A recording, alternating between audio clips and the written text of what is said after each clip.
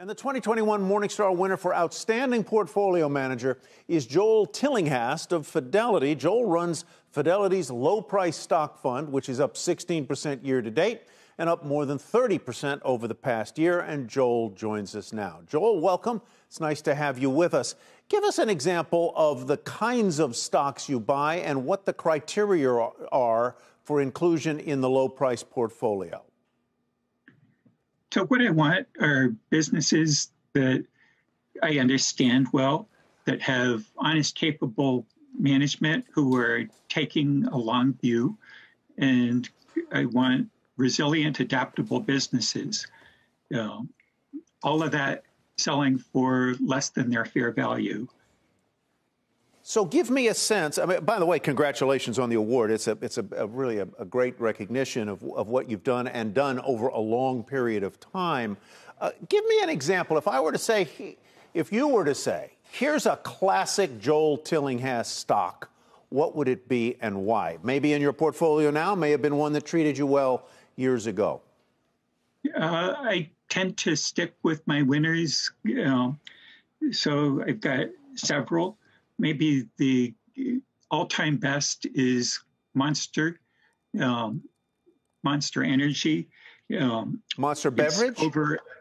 Monster Beverage. It's over 20 years.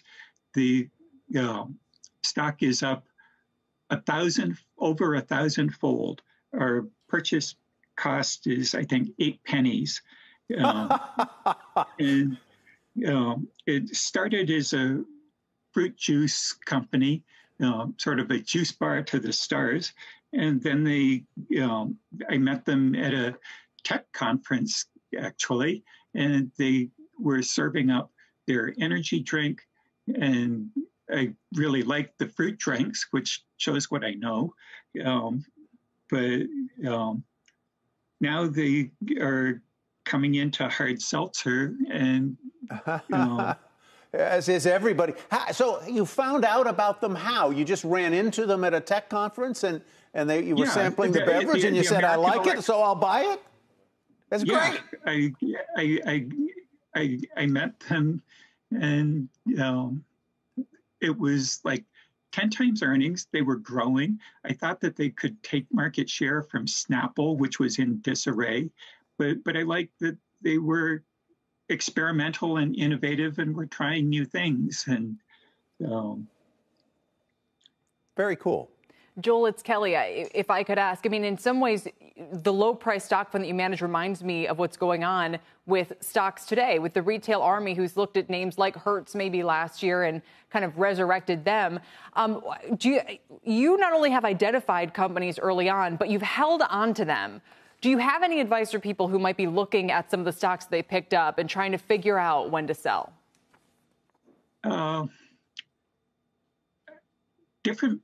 seen people who were great traders, but I am not one of them. And so I can't give them much trading advice. Do your research. Please, please, please. Fidelity has some awesome research. And if you're more into the fast-growing thing, ARK Invest has some cool blogs. Reddit has some cool blogs. Please do some research. Yeah. So let me just ask you one final question. You said you tend to, when you find a stock that you like and you believe in it, you tend to hold on to it. How long do you hold your average stock? Or another way to put it is, what is your annual turnover rate? The turnover is in the teens. So the that implies like a 6-year holding period. Yep. Shepard Smith here. Thanks for watching CNBC on YouTube.